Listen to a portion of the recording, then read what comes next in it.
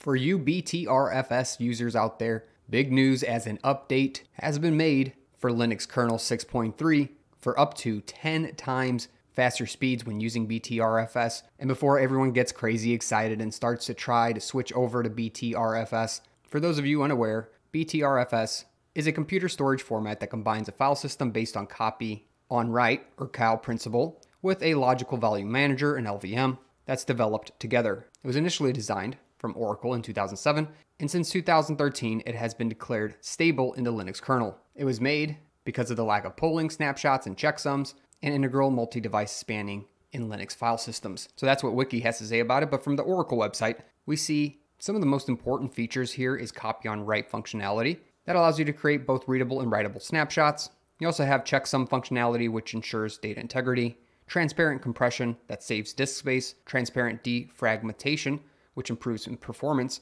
and then integrated logical value management, which also allows you to implement RAID support. These are some of the best features that you get with BTRFS. So if you're interested after the video, make sure to spend some time exploring it, because since the BTRFS file system is designed to provide advanced features, like we talked about snapshots, transparent compression, built-in RAID support, and an effective file system management scheme, it uses the copy on write mechanism, COW, which ensures data integrity when writing data to new blocks and prevents data corruption and simplifies data recovery. So now you might see why BTRFS might be a great choice for running on servers, since it supports the ability to create snapshots, which are great for disaster recovery. And as you can tell here on the Arch Wiki, making a snapshot is as easy as doing a command like this, which says create a snapshot from some source or disk and put it in some destination file name. And now moving on to the patch itself for the Linux kernel 6.3, that is the intended release of these updates. We can talk about some of the performance improvements, including other things here, and why BTRFS is still not the greatest choice when it comes to performance in gaming. But before we get there, check out Delva.ai. Not sure how to start using AI for your business?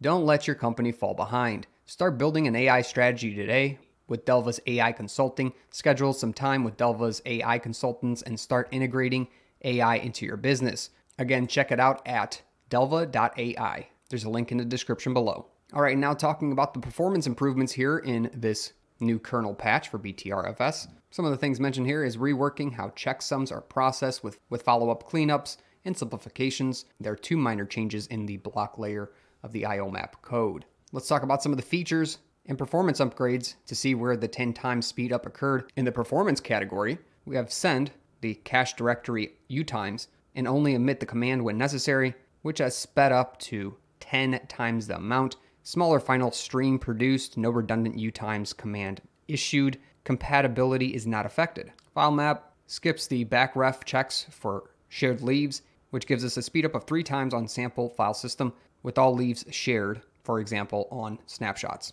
Micro-optimized B-tree key lookup, speed up in metadata operations from a sample benchmark file system mark had an improvement about 10% on the files per second. So you can imagine a 10 times improvement in the send performance is quite amazing. So for all of you BTRFS non-users, don't get too crazy excited yet and start to switch over to the file system, because if you're gaming, you're still better off using something like ETX4 for your file system. And that's because BTRFS does not support something called case fold or case folding, which is the process of converting characters in a string to a lower case or uppercase set equivalent. And the reason for this is then the file system can treat file names as case insensitive. So where does this actually take a toll? Well, two things. Using Wine and Proton. These two support case folding to access files on a file system, and since BTRFS does not support it, we get performance regression. So that's why a lot of people who game and use Wine or Proton don't necessarily see a performance boost when using BTRFS. Actually, they probably see a regression. So unfortunately, no case folding support in BTRFS.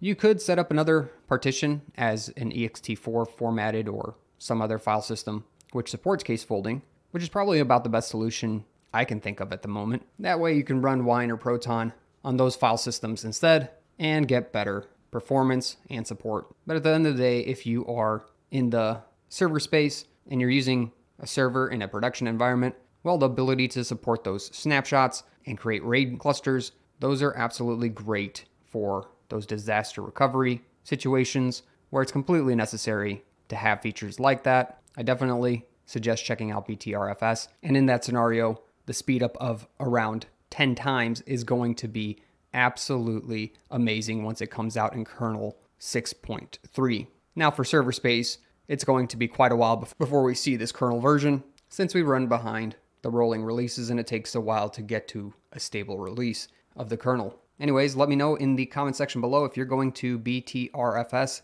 anytime soon or if you're using it currently. Let me know what your thoughts are on it. I'll catch you in another video. Thanks for watching.